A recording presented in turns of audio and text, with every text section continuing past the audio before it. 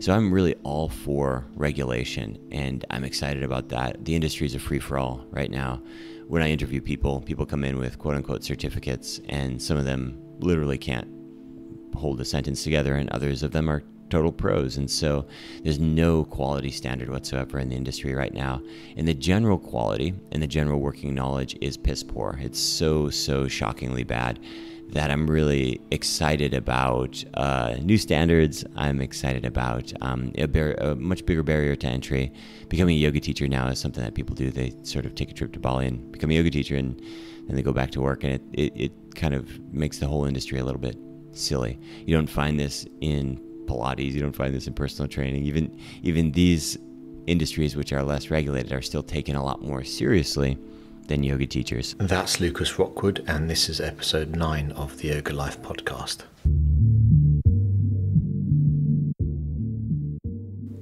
Hello and welcome back. This is Kevin. Today is a bit of a surreal one for me. I have Lucas Rockwood on the show, who is he's the daddy of yoga podcasts. He was the first person that I know of to start a podcast around yoga, and he's been an invaluable resource to me and many yoga teachers throughout the world. He specializes in business yoga mastery, and he's a serial entrepreneur. He's a serial businessman. The more you say that word, the weirder it sounds. So I hope you enjoy the podcast. It's a short and sweet one, and packed with information. And what I love about Lucas is he's not afraid to say what he feels, and he's really on the cutting edge of what's next in the industry. So hope you enjoy. If you do, as always, please leave a review on Stitcher or on iTunes. That really helps the podcast and allows me to do more episodes. Thanks. Hey Lucas, how's it going? Really good. Thanks for having me, Kevin. Yeah, thank you. It's surreal to be speaking to you because your podcast was the first yoga podcast I ever came across a couple of years ago, and then it was between yourself, and then I started listening to Yoga Land. But you were most definitely the pioneer for me. I remember a peer of mine, another teacher, recommended your podcast, and I didn't realize there were yoga podcasts. So it's what struck me by it was how professional it was. So thanks for the inspiration. I'll start by saying that. And how do you? That's actually something I wanted to talk to you about. Actually, is how you started your podcast and how you grew it to be where it is now. Yeah, it was kind of an accidental thing with timing. I never planned to be a podcaster. Never had any intention. I just had some customer service problems. I was getting more inquiries than I could answer. And when people write me messages, I always want to respond. I just think that's kind of my role as a yoga teacher and a trainer. So I started having my support team compile questions, and I started doing this weekly Q&A show. And I don't know exactly when this was. I think this was 2012, 2013, something like that. And I just started doing 10-minute Q&A shows. Sometimes it'd be 20 minutes, depending on how many calls I had. And I would just kind of plow through those. And people started to respond to it, and people started to listen to it. This wasn't the first wave of podcasting. It was kind of during a dark period. There was the initial boom of podcasting in 2006, 2007, something like that. But when I started, it was before Serial came out. It was kind of during a lull time. There were weird cultish people like me listening to audio, but it was pre-Serial, which is kind of a big change for a lot of podcasters. And so I was just doing it. I didn't have any agenda at all, and people were listening. And so then I kind of fused two things. I'd been doing these online webinars, web classes, just free classes that I did for my subscribers for a number of years with random people, and I realized that I could kind of merge the two formats and use Q&A format and interview format, which I had already been doing, and it would give me a good reason to talk to smart people and learn new things every week. And so we just started doing that, and I guess we just committed to a once-a-week schedule, and I guess that was 6 years ago, something like that, and off we've gone. No real agenda, no big plan. I know right now podcasting is sort of like a business strategy for people, and they're building a media brand or whatever they're doing, and I totally applaud that. I never had that kind of foresight. I was just kind of talking to smart people and answering questions from my audience, and it's turned into something that's been really, really effective and really rewarding. It's because I think to do a podcast, it does take a lot of work. There's a lot of competition. Anyone can start an Instagram account. It takes a second.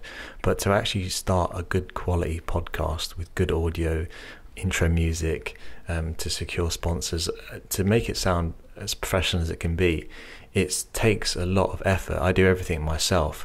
And but the good thing about that is there's not as much competition in this space, in this long form content space. How would you say in the last 6 years for you, like you said, podcasting industry has become more of a business, but for you, are you glad you started it? How's it helped your business, would you say? I never paid any attention at all. I had no business agenda for it, and I never even thought about doing anything. It was just a side project that I really enjoyed doing. It was kind of the one random thing that I did with no agenda in my business. And I would say probably in the past 2 years, I've really noticed that it is actually a really strong builder of business, and really the way that it does that is through really deep connections with listeners, with community. And so, my listeners end up coming to do retreats or courses with me. My listeners end up being customers. My listeners end up, getting involved with us. We've even employed people who've listened to the show.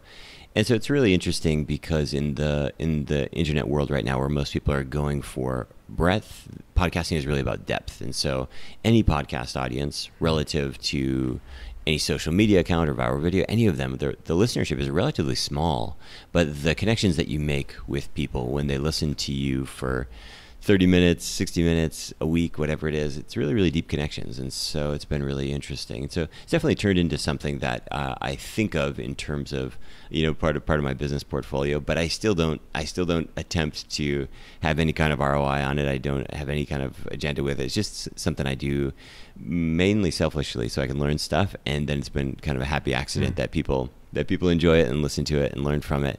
And it's been growing really steadily, especially since this shift in podcasting. Since podcasting got into, especially in the US, podcasts end up in cars. The Spotify move with podcasts really gave a big boost in listenership. It became a little bit easier.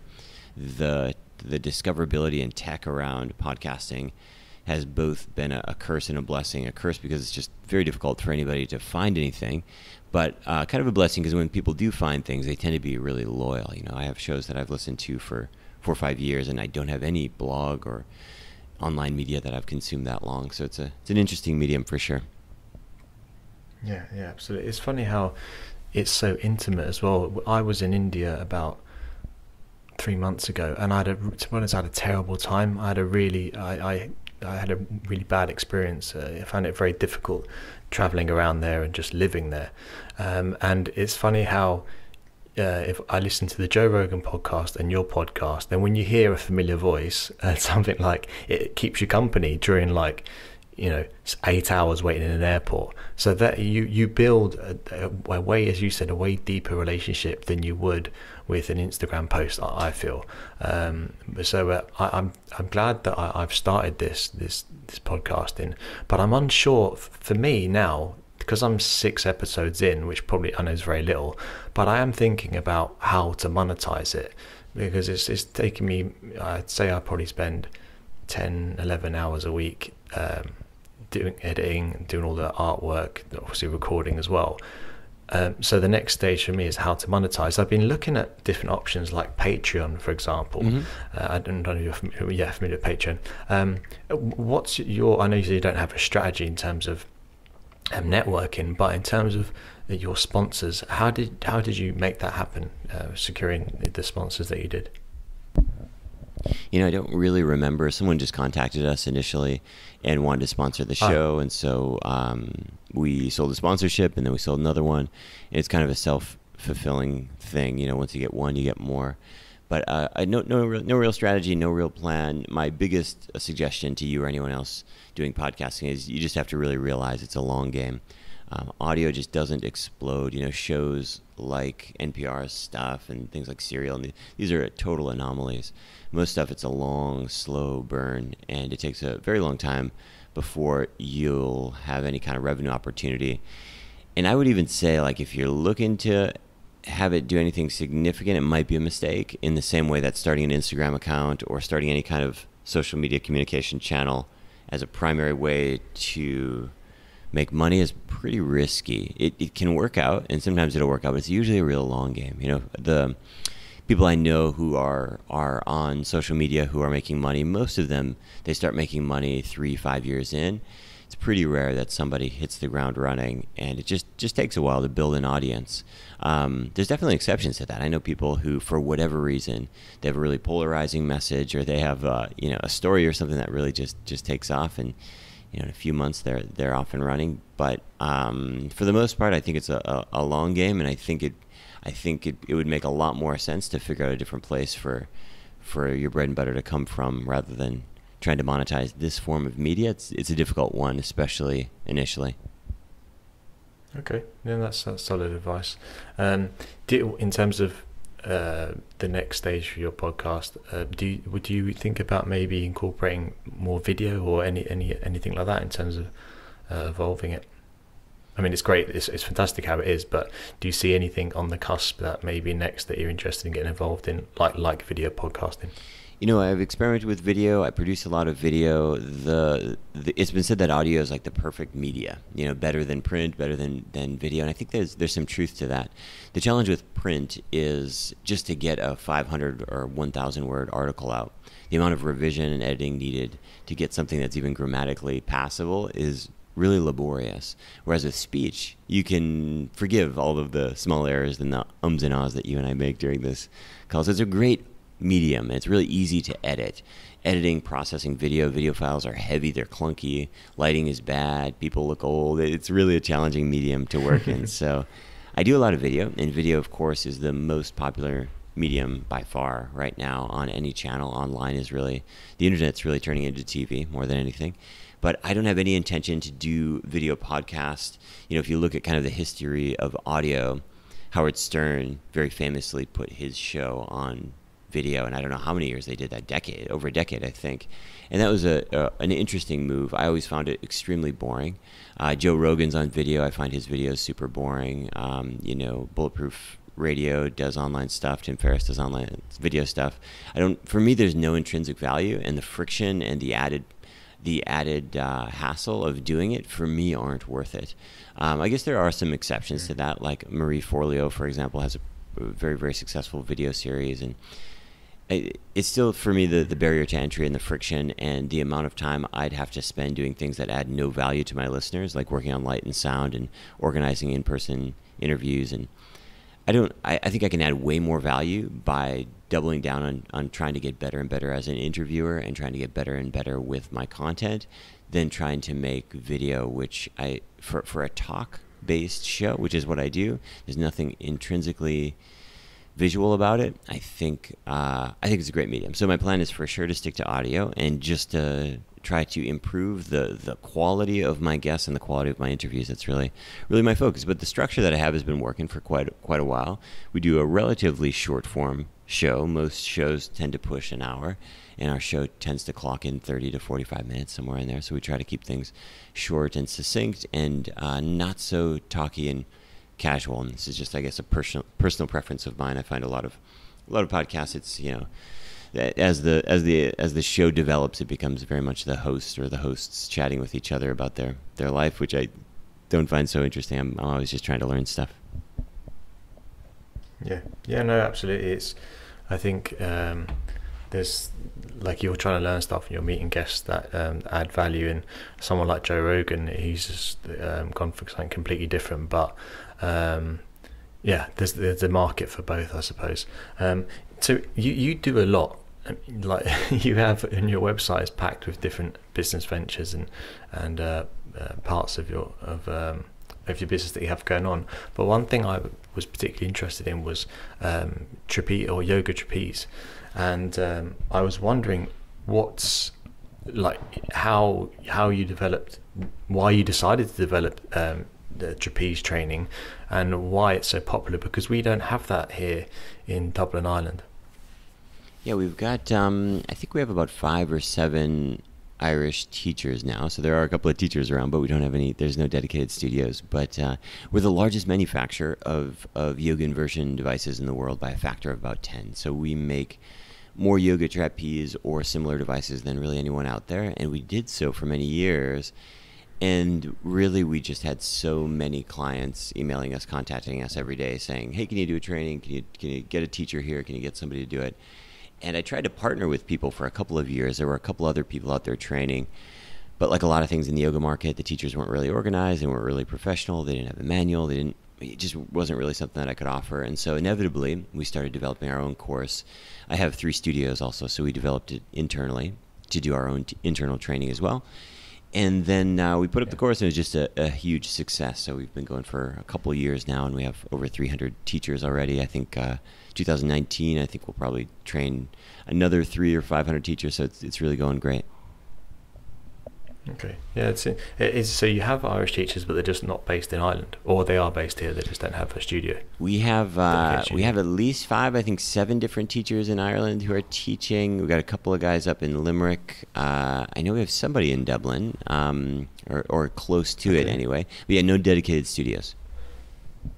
Okay, yeah, and as well as that, you have Absolute Yoga Academy. You also have YOGABODY Natural, and you have the YOGABODY Fitness. I'd like to just I was curious about YOGABODY Fitness and that business model, because most yoga teachers, they get paid per class, and they're independent contractors.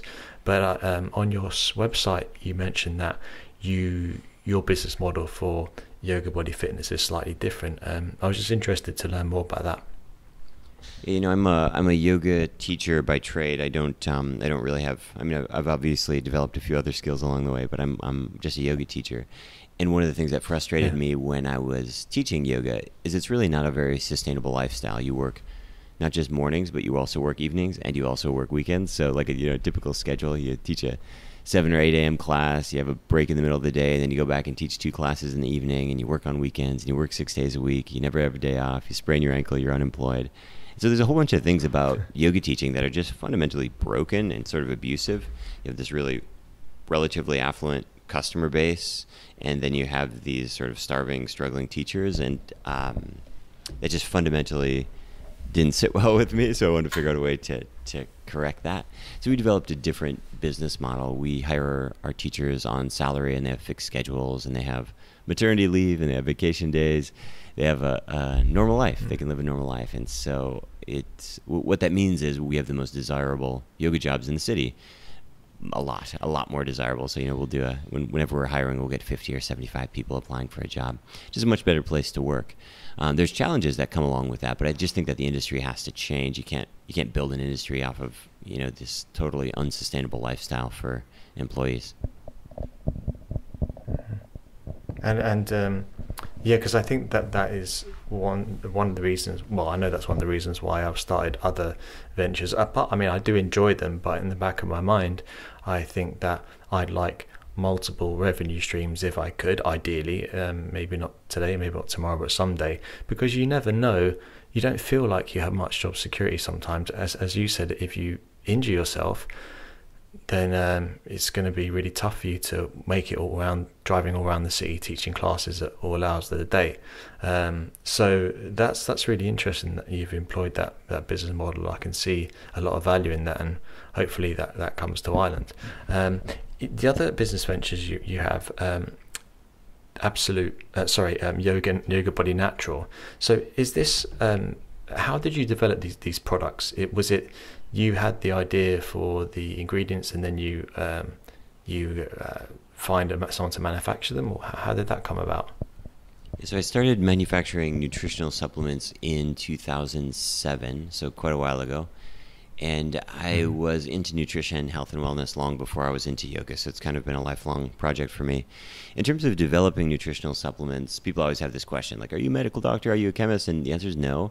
And the way that things get manufactured in nutritional supplements is more similar to food manufacturing than it is to pharmaceutical manufacturing, depending on what kinds of things you're making. For the things that I'm making, it's more similar to food manufacturing. So you don't need to be a biochemist, and you don't need to be a medical doctor. When you think of something like ascorbic acid, which is vitamin C, and you go to a country like North America, the production, the regulation, the formulation of ascorbic acid is very, very, very tightly controlled. It's similar to buying bulk cane sugar or something like that. And so it's possible for somebody with motivation and interest to source and effectively put together nutritional supplements were you so inclined. Now, this is not a business I would recommend to most people because it's no longer as in demand as it used to be. So when I first started, at one point I had 12 or 15 different nutritional supplements, green juice blends and protein powders and all kinds of different things. And over the years, I've just throttled back to the things that people really can't find in their local health food stores. But depending on where you live in the world, most people are getting more and more access to stuff. It used to be that there was just very limited supply. Now, it's still true in some places, like I live here in Spain, and we have almost nothing. You can't even get vitamin D in the pharmacy. It's ridiculous. But in North America, I'll go to the U.S., and you go to any random pharmacy, and they have really, really excellent, high-quality nutritional supplements from pretty much any type of thing you want to find. And so it's become a pretty competitive business, and this is a good thing because I got into the business to help people find stuff that they needed. And so that's a good thing. There's a lot of options. Prices are lower. People can get stuff quickly. But so I wanted to make a nutritional supplement for yoga. I was taking a big stack of stuff myself just because I've been a nutritional nerd for a long time. A couple of things that I was taking, one of them is methyl sulfonylmethane. It tastes horrible. It just sort of makes your whole face cringe up, and I could only get it in powders.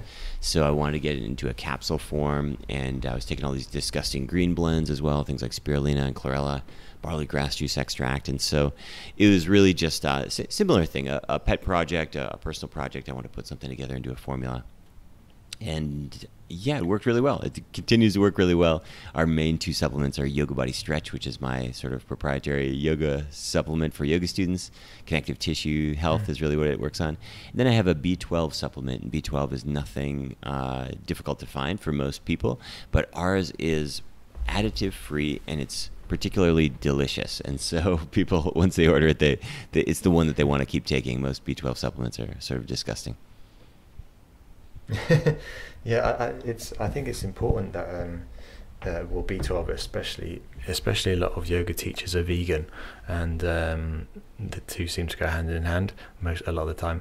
And if you B12 is obviously a supplement that is very important if you're on that diet. As a yoga teacher, someone who travels around a lot, and you're on the road, I meet loads of yoga teachers that eat quite poorly actually, and then they're sick and they need to get covered for the classes. So I do think there's loads of value in being able to have supplements that can help them to be healthier, because when you think about it, really your body is so important when you're doing a job like this. I mean, if you're sick, then you're useless basically. Yeah. For want of a better word. In terms of so that brings me on to the other business venture that interested me was Absolute Yoga Academy. So this is a teacher training school that you have in a few countries around the world. Is that so? What's the status of that at the moment? Yeah, so our 2017 was our last year, and we had a I started in 2006, so 2006 to 2017, so yeah, 11-year run, and something like 2,500 graduates all over the world. So a really great run. We were based in Thailand. I lived in Thailand myself for a number of years, and I started this training program out of the back of my first yoga studio in Thailand. And just had a really amazing run. All kinds of different courses. Hot yoga was always kind of our main focus. And we had vinyasa courses, ashtanga courses, acro courses, all kinds of different things. And Thailand was always our home base, but we also had courses in Holland, and we also had courses in the Philippines. And it was a huge, huge project. And these days we're kind of shifting and making a different focus, focusing here on Europe and focusing on a different style of training. Yoga is always a moving target, and things have really changed pretty dramatically in terms of how yoga is taught, what yoga teachers need, and just the landscape of the yoga community in general has really shifted. And so over the past couple of years, I put all of my focus into a much more long-form, intensive style program that we call the Yoga Teachers College. But that was the brief history of Absolute Yoga Academy, which is a really one of the biggest achievements, I guess, of my career is training all those teachers. Okay, so now you've rebranded it, and you're going to have it more intensive.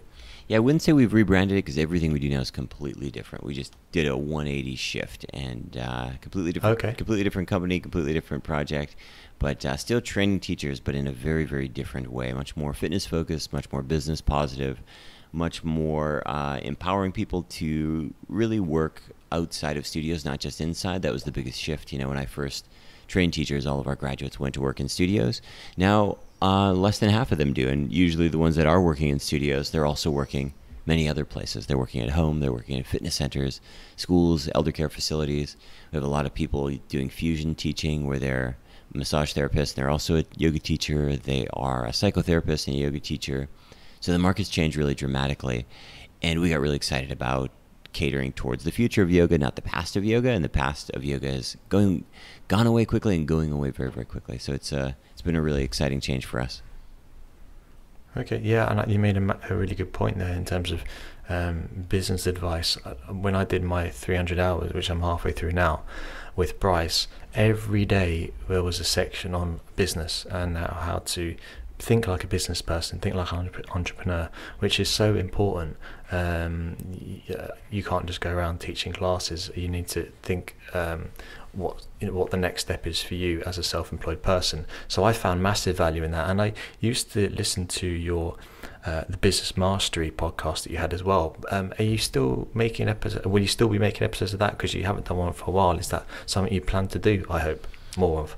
Yeah, I hope to. You know, that I don't even remember why we did that. I think we had a bunch of trainees in town or something.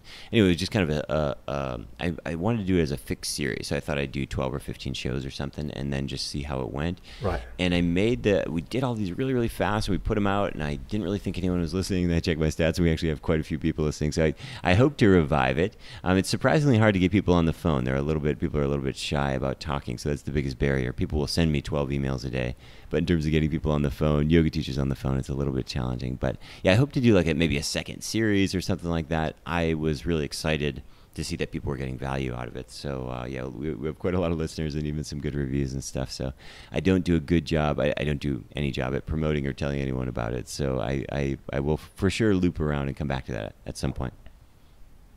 Yeah, I think there's massive value in it, personally.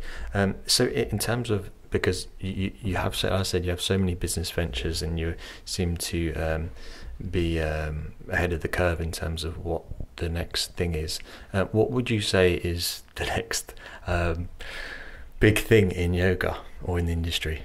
Or how do you see the industry going? Yeah. The thing that I'm excited about is regulation, and most yoga teachers are totally anti this, but I'm the opposite. I think that our industry needs regulation, and it's coming. It's coming all over the world in different ways, but probably local regulation. So in some cases, counties, province, states. So here in Catalonia, there is an existing yoga sort of accreditation by Catalonia, which is the province. It's kind of a mess, but I think it'll get better. In India, they're working on government-backed accreditations. In the U.S. and a number of states, they're working on it. The analogy I always use is massage therapy. In some places completely unregulated, in some places super regulated. Wherever it's regulated heavily, it's better. People get paid more, they can get covered by insurance, it's better work conditions, lots of public sector jobs. So I'm really all for regulation, and I'm excited about that. The industry is a free-for-all right now. When I interview people come in with quote-unquote certificates, and some of them literally can't hold a sentence together, and others of them are total pros. And so there's no quality standard whatsoever in the industry right now, and the general quality and the general working knowledge is piss poor. It's so shockingly bad that I'm really excited about new standards. I'm excited about a much bigger barrier to entry. Becoming a yoga teacher now is something that people do. They sort of take a trip to Bali and become a yoga teacher, and they go back to work, and it kind of makes the whole industry a little bit silly. You don't find this in Pilates, you don't find this in personal training. Even these industries which are less regulated are still taken a lot more seriously than yoga teachers. So I think the future is regulation. I think the future is a lot of public sector jobs, and the regulation will also force yoga teachers to strip out all the neo-Hinduism and all the pseudo-religion stuff that's crept in there, which is really just a lot of cultural appropriation. And it makes it very difficult for people like me who are trying to get yoga into school systems and into hospitals and public sector. It makes it really difficult when a yoga teacher who's some random Judeo-Christian background 23-year-old comes in and starts doing Hindu chants. It screws it up for everybody because they're not Hindu, they don't know what they're doing, but it's completely, nobody has any bad intentions, but it's making it really difficult for yoga to get to move into public sector, schools, elder care facilities, hospitals, when you don't have any kind of quality control. And a lot of what's going on is sort of spiritual tourism, spiritual kitsch, and it doesn't really have anything to do with moving yoga from what was 100 years ago kind of a freaks and geeks practice to something that's mainstream mind-body health. Yeah, I think that's, I didn't realize the way you put it, the impact. That's a really good analogy about the massage industry. Yeah, I think there's a lot of value in that, because as you said, you can become a yoga teacher in 4 weeks now, or just go hop on a plane and come back and you're a teacher. So with that in mind, and I'll leave my final question is, what would you say is the next business venture for YOGABODY, or the growth area? I've really been doing the same thing for over a decade, and really when it comes down to it, I'm an educator, and that's really what I get most excited about. And myself and my company, we educate in a few different areas, but primarily teaching, yoga business, and nutrition. Those are kind of the biggest areas that we focus on. And so how that actually pans out, I don't really care. Like, I think I'll be podcasting for a while, but if for some reason my subscribers and my listeners need me to move to video, I'll figure that out. If somehow people would prefer if I move back to mostly writing, I'll figure that out. But at its essence, really what I want to do is educate people. Well, Lucas, thanks so much for your time. I know you're a busy man, and thanks for all the education that I've received via your podcast, the Yoga Talk Show. I highly recommend it to anyone who's into yoga and likes listening to podcasts. So thanks a lot for speaking with me. Thanks for having me, Kevin. Well, that's all from Lucas. Hope you enjoyed that episode and learnt as much as I did. Next week I have with me Brian O'Loughlin of Movement 101. Brian is an expert in the area of mobility, and if you're a yoga practitioner, a yoga teacher, mobility is becoming more and more popular, so I really recommend tuning in for that episode. Brian is also a really fun guy, so it should be a good one. As always, if you enjoy the podcast, enjoy the episodes, please leave me a review on iTunes or Stitcher. Hope you have a good few days, and I'll speak to you next week. Bye.